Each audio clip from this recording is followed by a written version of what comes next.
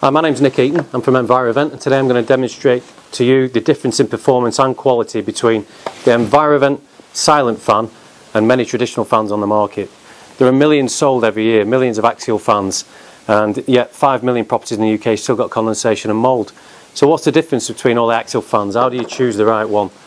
Well, you'll see there's many shapes, many sizes. You've got ones with flat front covers, you've got ones with slotted front covers, and you've got with circular front covers.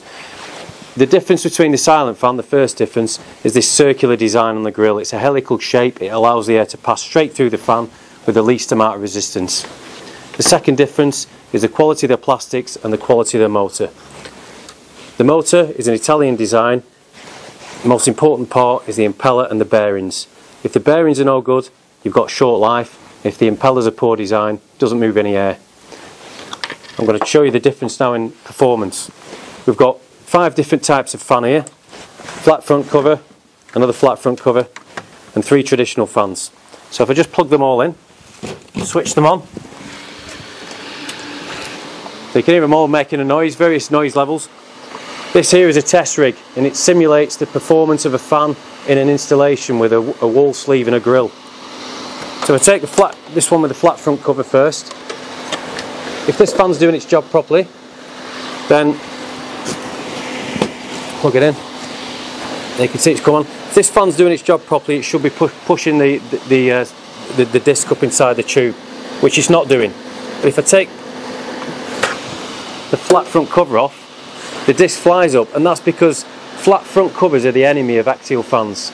They look nice, but they impede the performance. So it's just worth bearing in mind when you're choosing a fan. You choose an axial fan with a flat front cover. The likelihood is once it's installed, it isn't going to perform properly. This is another flat front covered fan, which I'll just put on the test rig. It's making a lot of noise and probably using a lot of energy. There's not much happening. Put this back in there. Again. Fan 1, traditional type fan, your typical fan. That ain't moving anything. Fan 2, an own brand fan. You can buy these for about 10 quid from the electrical wholesalers. This is actually a brand leader's fan. It's a PIR fan. Probably costs about £40, £50 from the wholesalers. Again, doing nothing. And that's because it's an axial fan. It's got a poorly designed impeller, and once it's got a bit of resistance on it, it's struggling to perform. So just turn them off. So what about the performance of the silent fan? If I just plug that in. So there, silent fan's on, and you can hardly hear it. And that's because the air is entering through the front grille with a minimal amount of resistance, being driven by a very cleverly designed impeller, guide vanes on the back, which virtually makes it a mixed flow fan, and then we've got these silent elasticated blocks housing a motor with sealed for life bearings. And then if we put the fan on the test rig, you'll see it just blasts the disc straight up, which just proves that the Silent 100 and its design is the most effective fan on the market, and it's just worth paying a little bit more to get the performance. And I'll prove it even more to you. What about flexible ducting, which electricians love? Well, here I've got 15 metres of it. And if I find the end of this, I'll get to it one day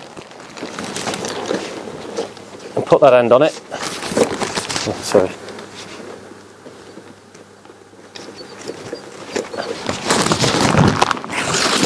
I'll find the other end